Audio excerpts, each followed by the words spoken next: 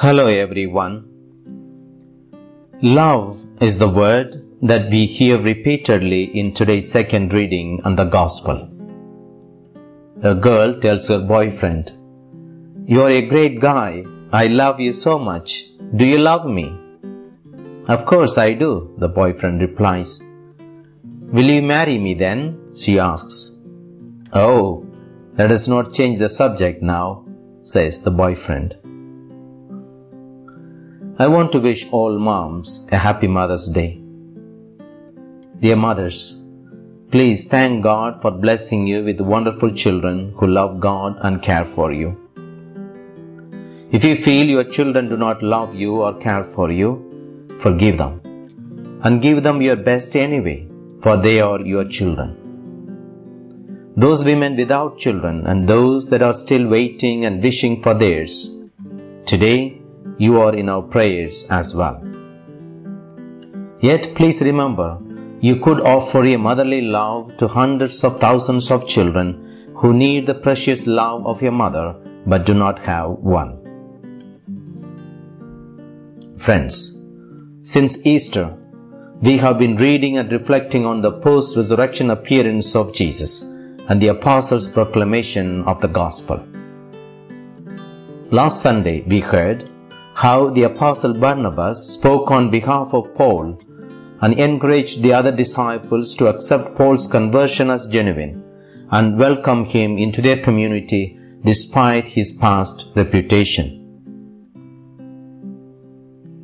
Today's text from the Acts of the Apostles is a sermon that Peter preached at the home of a man called Cornelius. He was a Roman army officer, a devout and a kind man. He was the first known Jew or Gentile who became a believer in Jesus. According to the account in the Acts of the Apostles, chapter 10, Cornelius, who was at prayer at about mid-afternoon, had a vision. In the vision, an angel said to him that God was very pleased with all his prayers and kindness to the poor, and in return for his faithfulness, God would reveal his salvation to him. In preparation for this, the angel told Cornelius to send his servants to bring Peter to his home. At the same time, Peter had a vision of a large linen sheet with various creatures on it, being lowered from heaven. Peter was horrified. A voice from heaven told Peter to get up and eat. But Peter refused because his religious beliefs told him some of the animals were unclean. The voice said to him not to call anything unclean what God has made clean. Then the vision ended.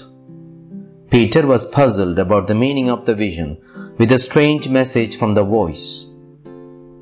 While Peter was pondering over what he had seen, Cornelius' men arrived at his home. Peter was perhaps reluctant to go with them because the Jews were forbidden to have any association with the Gentiles.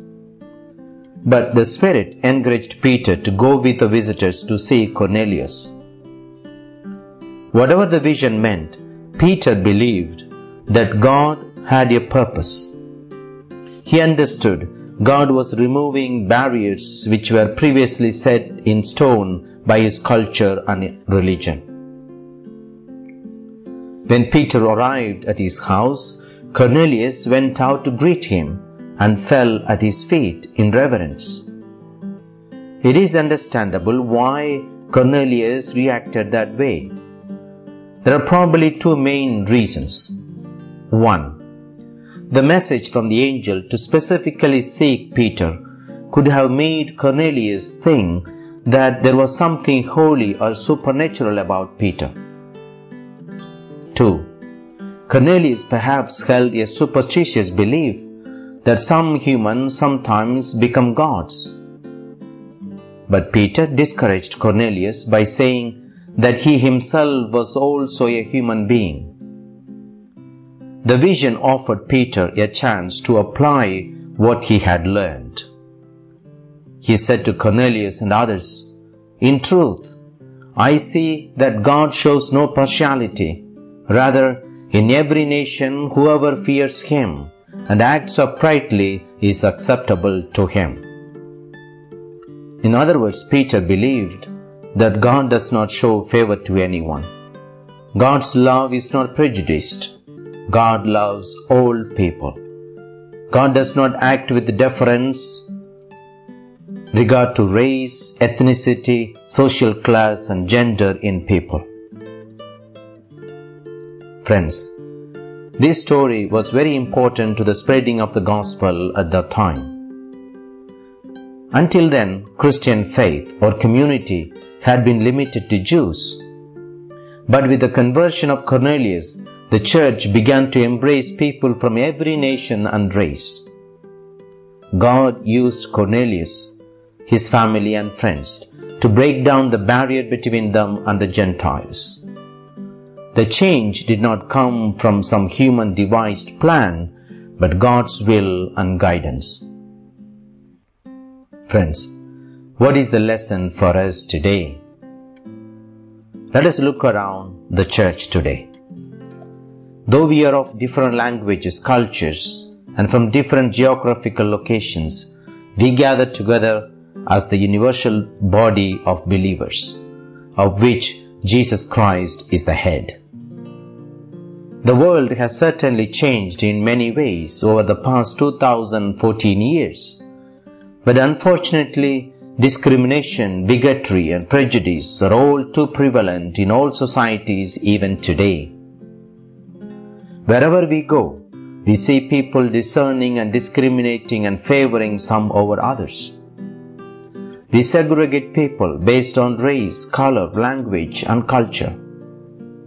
We may have legislated laws to prevent and combat all forms of discrimination. Yet, we all can experience discrimination in a variety of different ways.